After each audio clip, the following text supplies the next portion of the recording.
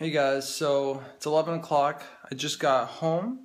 I've been out all day, but I want to show you what I've been up to. Look what's finally built. Bananiac is ready to hit the road. So here's a closer look at my new S-Works Tarmac. It's looking pretty beast right now. I'm having a hard time putting words into this. It's amazing. It's just like I imagined it. And it's pretty darn close to the way Nibali had this bike on the last stage of the 2014 Tour de France. But yeah, I also plan on doing a full-on review of this bike, so you know, plenty of more details to come for sure, but I just wanted to give you guys kind of like a first look at the bike. So real quick, I want to give a shout out to Bicycle Generation in Deerfield Beach, Florida. If you guys haven't visited their shop, highly recommend you go check them out.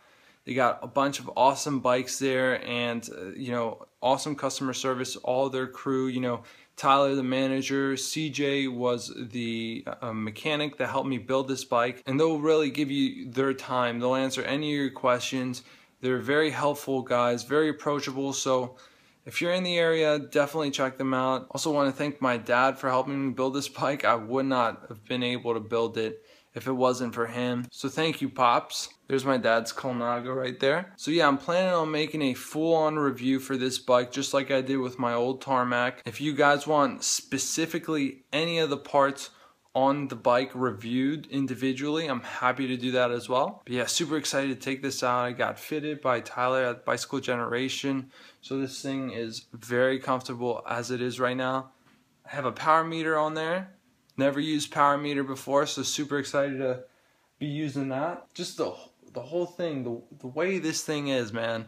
I've been working months for this. I've been contemplating to go for this bike since last November, and I've been searching all places to find all these parts. So a lot of thought and time and money went into this bike. So I'm going to share way more about this bike on this channel, so be sure to subscribe down below.